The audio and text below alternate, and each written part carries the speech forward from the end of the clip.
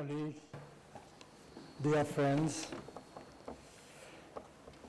looking at the audience, I can't help by thinking that if it's me who is going to talk about Barluenga, it's only because here in Oviedo I'm considered a good friend. This is the second time I've been asked to give a speech honoring a colleague. The first one was almost 3 years ago, when my friend from Barcelona, Catalonia, invited me to talk in the first meeting about Professor Serratosa. I accepted with pleasure, but also with fear, since I believed that it was too big an honor for me. And yet, it was easier for me since I was younger. And because I was talking there about my things. And I had already several times discussing with Felix what I'm going to say. In other words, I had his blessing. I'm talking today about Professor Barluenga, who is just in front of me. I am not entirely sure that if what I'm going to say will be worthy to him, but I won't be able to hide from him once my speech is over. Barluenga and Felix are two persons with whom I usually talk about chemistry. And it's therefore very difficult for me to isolate Barluenga, the human being, from Barluenga, the scientist. I don't want to make any particular effort in that end. Professor Barluenga is considered today as one of the most creative, productive synthetic chemists in the world.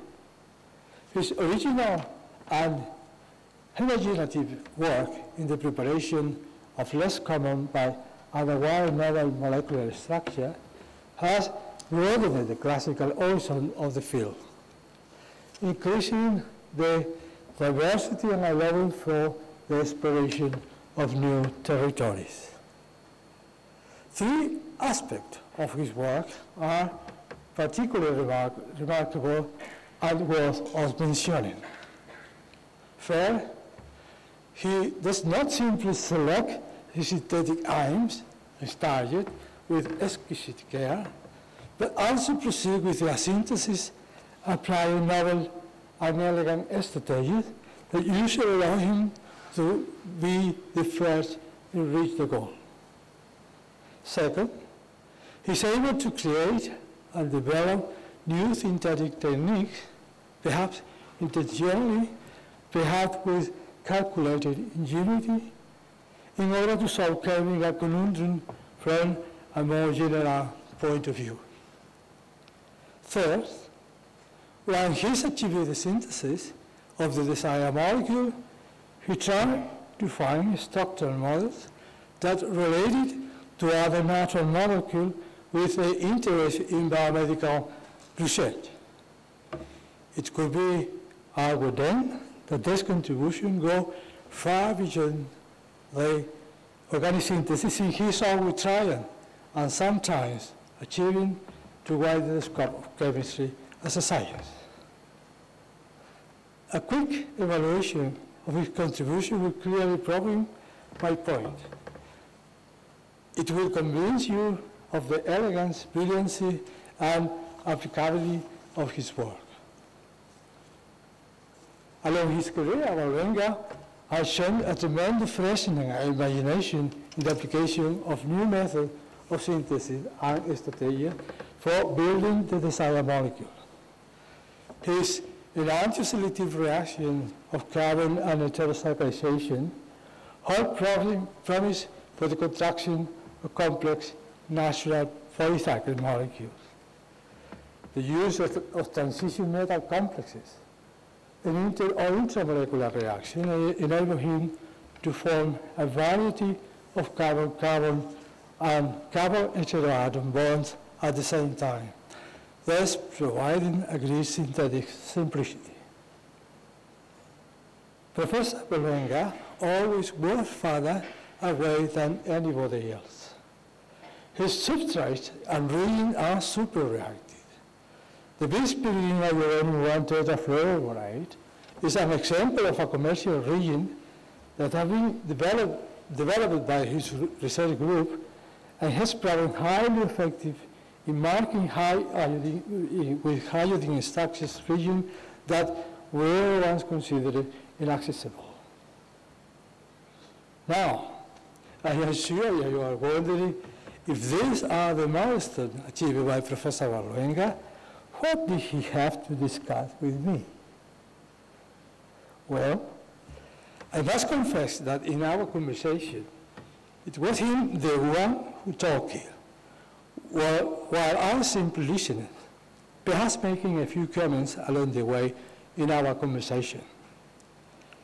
I basically have a supporting role. He will start in that end of the blackboard by starting his endpoint. We'll carry on describing his method and finish the right front of my face with drawing of a chemical structure that I invariably consider impossible. I would then convey him my skepticism regarding the existence of such a molecule, but he was always expecting my remark, always ready to drop his pen by showing the X-ray diffraction picture of that very same impossible molecule. More than once, I tried to synthesize this impossible molecule using alternative pathway, but I systematically failed. It was impossible for me to distinguish between the load-bearing walls or supporting beams with simple partition walls. It was impossible for me to separate in that structure the wheat from the chaff. I was not for a loss when trying to find synthetic alternative to his structure. It's a pity that the entrance examination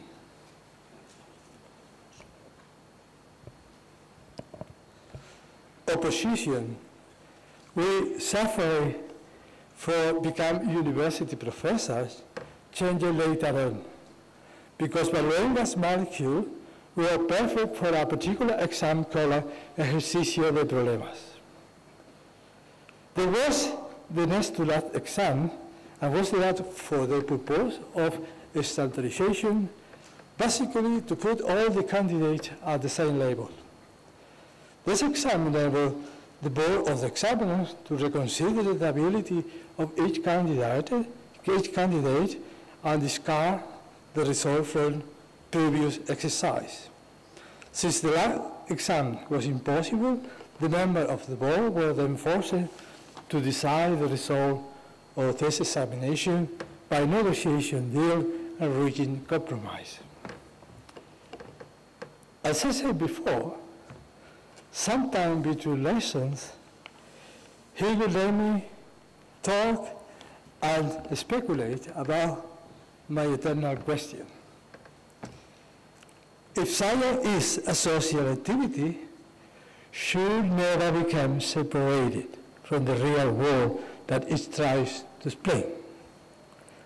If that's so, why some concepts, otherwise considered as obvious facts, has never been properly investigated and remain as a gap in the literature? May I have the first, the unique diapositive, please, the slide. I'm grateful to Professor Herradón, who allowed me to publish in our journal Analysis a cartoon despite in the moment that Barluenga and myself crossed the boundaries of life.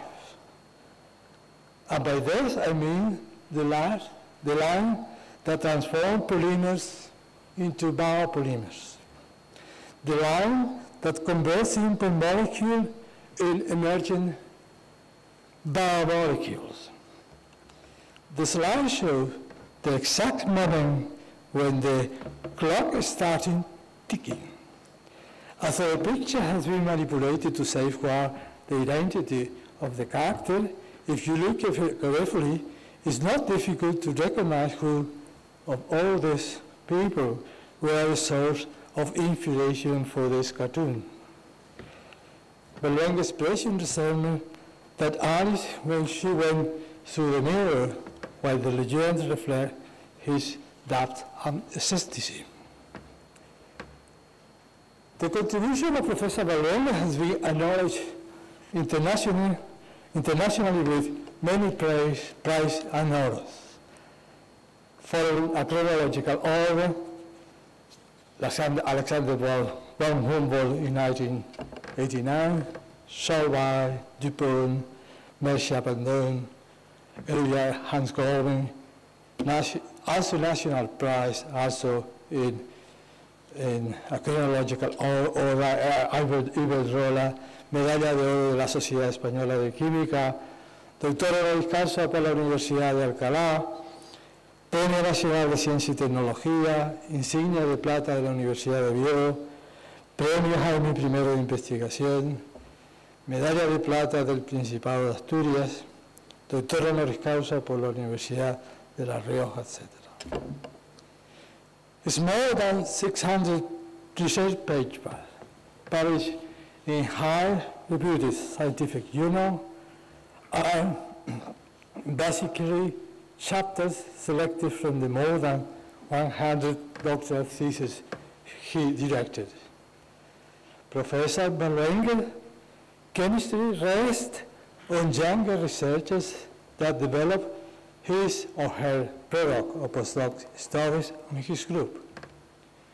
More than 100 of his former students currently occupy positions of responsibility in universities, research centers, and chemical or pharmaceutical companies. I believe that Barluenga and I are quite complementary. He traverses the entire spectrum of chemistry, leading for myself, with that in the spectroscopy jargon defined as far regions. I must admit that everything was easier with Professor Serratosa. I was always confident that after months or years without seeing each other, our conversation will carry on exactly where we left it. But Barluenga, on the other hand, keeps introducing new topics always with a remarkable enthusiasm. In order to prepare myself, I always try to arrive early to our meeting so that Alfredo, Miguel, José Barluenga can give me the head of the hot topic of the moment. By the way, I have never met collaborators who spoke so well of his boss. They will always start by highlighting his last conference or by stressing how his H index had increased in the last year. El famoso índice H. For me, before the note of Professor Delgado wrote in analysis, the H index was a factor that quantified the degree of hydration of a primitive species such as Extremophilus, Tardigrades, bacteria, etc., in general species that survive by forming cysts or by hibernation. The H index happened to be the ratio between water and protein content expressed both in grams of the biological substrate. When the H index increased, the water content also increased. Whenever I met with Barluenga, I always found him a little bit chubbier, a bit fatter. But I refused to think that this was the result of increasing water content, but quite the opposite. I was convinced that the increase was that his organic matter, due to his organic matter, therefore according to my idea, the age index was decreasing. Thank you, Professor Delgado, for also clarifying me this concept. Thank you very much.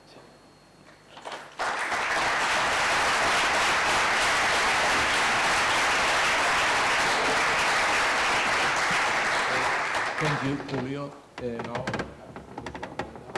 want to add? Move against. You saw yesterday what happened. If one of you doesn't know what Francis was Professor Delgado. So, thank you very much for everything. I think that all of this is true, but I think that's only for this afternoon. After that, I forgot, was my good friend. So many years. Oh, it's here. That you can disappear. No?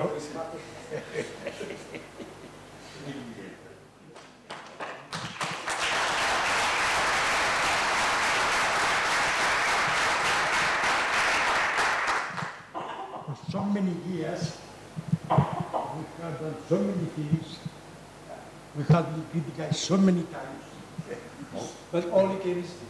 Eh? Oh, yes,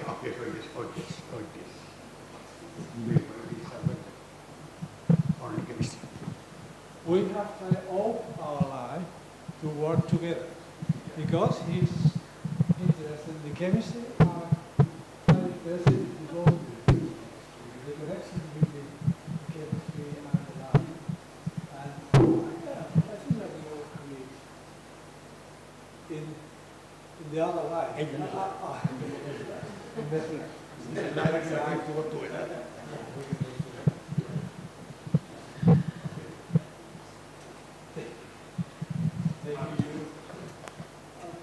for accepting to be your friend. No. Okay.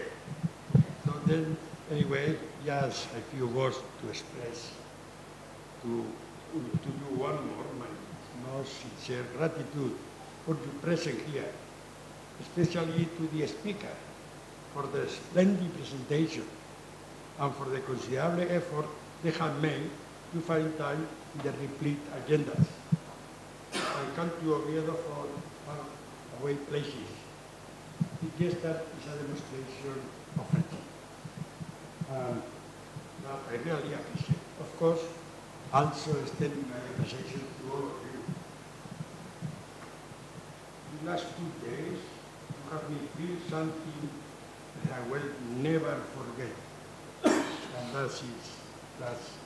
just want to say a huge thank you for the very work that we have.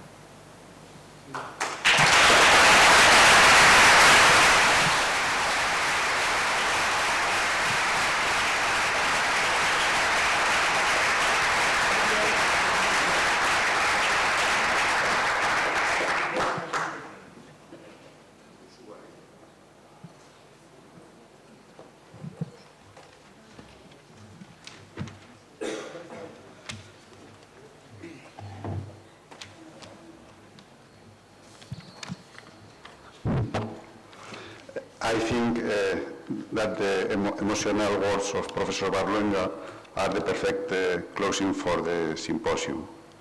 I would like to join him and express the appreciation of the organizing committee, to the speakers again, for the extraordinary and stimulating talks that have contributed to give a touch of excellence to this meeting.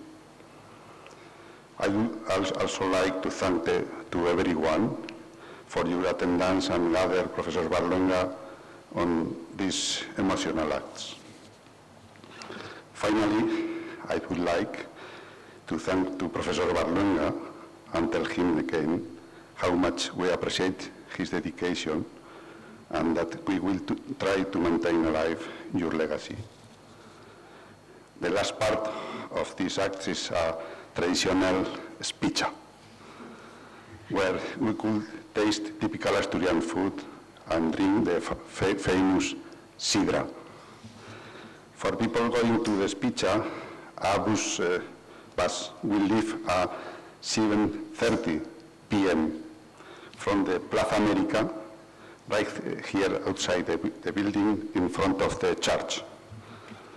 For those of you that will not take the bus, the Spicha is scheduled to start at 8 at the Restaurante La Torres. I hope you have enjoyed this symposium. I see you soon in Oviedo for the next Barluenga lectureship. Thank you very much.